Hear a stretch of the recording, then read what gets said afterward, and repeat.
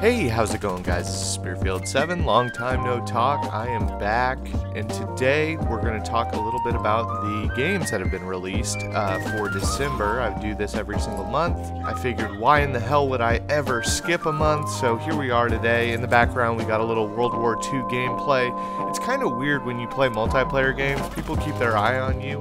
And after being in like the top 3 and winning like 12 straight games, I finally lost a game. And then some dude sent me a message like, "You mad, bro?" Well, actually, yeah, I am mad. And when the connection's working in my favor and you challenge Spearfield7 like that, you have to get clapped up.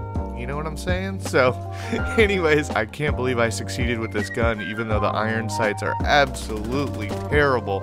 So today we're going to talk about the games that were released and are available for download right now if you're a PlayStation Plus subscriber. The first game is Forma 8. Forma 8 is an action platformer, and it's got kind of 2D graphics. I really dig the art style, and I don't know why, but I've just been craving some platforming lately. And so this looks like a really attractive title to me. It has very, very good reviews on Steam, the PC marketplace, and it's rolling in at a 78 on Metacritic. Summary for the game: in a distant future, the small exploration probe Forma 8 is stranded alone on the surface of an alien planet. He got parted away from his companions by an accidental event and has a life or death mission to accomplish. He needs to find and recover a powerful energy source deep under the surface before it's too late. Ancient civilizations, great perils, and dystopian visions await him, and not everything is as it seems. So this game looks actually pretty nice. It's kind of, PlayStation Plus is known for giving away indie games. This actually looks like a pretty decent title, and I'm interested in playing it.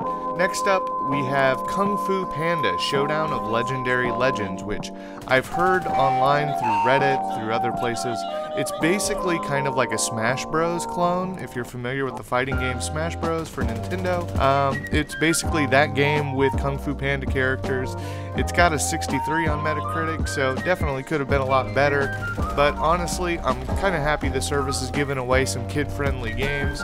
I mean, little Jimmy, who's like 6 years old, ain't gonna be opening up Metal Gear Solid 5, where some guy's arm is ripped off and there's blood and guts and all that shit. So it's kind of cool that like kids who are opening up their PS4s on Christmas morning or whatever are gonna have a little something to play that their parents can feel good about. Next up, I would say there's always kind of a main release. This month's main release, in my opinion, is Darksiders 2 Deathfinitive Edition. This is a game from THQ, I believe. I don't even know if THQ is around anymore. I used to really like their wrestling video games for Nintendo 64. But that's besides the point. It's got a 72 on Metacritic. It's kind of an above average to average rating. But it looks really awesome, and it's a game that I own already, and I've never had a chance to play it, but this definitely reminds me, hey, it's in my library, check it out. So the summary for the game: Darksiders 2 follows the actions of Death, one of the 4 horsemen of the apocalypse, in a tale that runs parallel to the events in the original Darksiders game.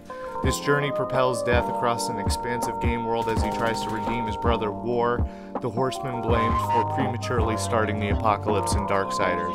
I really love the design style, I really love the art style, and from what I've read in the past when I originally bought the game, people said that if you don't have Zelda and you like the Zelda games or that Zelda type of action-adventure open-world game, that this game is probably the best you can do that isn't a Zelda title. So, according to HLTB, HowLongToBeat.com, I love that site when I'm thinking about buying games because it lets me know kind of how long it takes to play the game, and so I can make informed buying decisions. I mean, if I'm going to buy a game and it only lasts 2 or 3 hours, and it's worth $60, that doesn't really feel like a good use of my time or my money. So I'm really happy that this game is a nice solid 21-hour experience to complete the game from start to finish. So I find that to be a plus. Overall, I kind of think we're in a down month. I don't think that this is necessarily a great menu of games, but honestly, we've been spoiled in the last couple months, and I don't really get the service for free games, but it's always nice to see what's going on, and I hope you enjoyed this video and got a clearer idea of what you're in store for on PlayStation Plus in December. Also wanted to mention that starting Saturday, December 9th, is the Monster Hunter World Open Beta. That's going to be one of the first AAA releases to drop next year for the PS4. I saw the trailer on E3. I don't know if that game's up my alley, but it looked kind of interesting, and I might give it a try, you know, to mess around with some dinosaurs and stuff.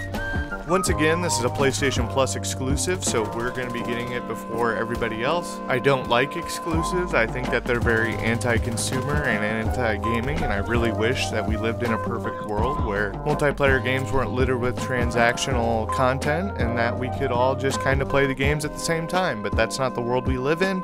Kind of sad, but anyways, if you're looking out for it and you're a PlayStation Plus subscriber, definitely check it out this weekend, give it a try, see if it's for you.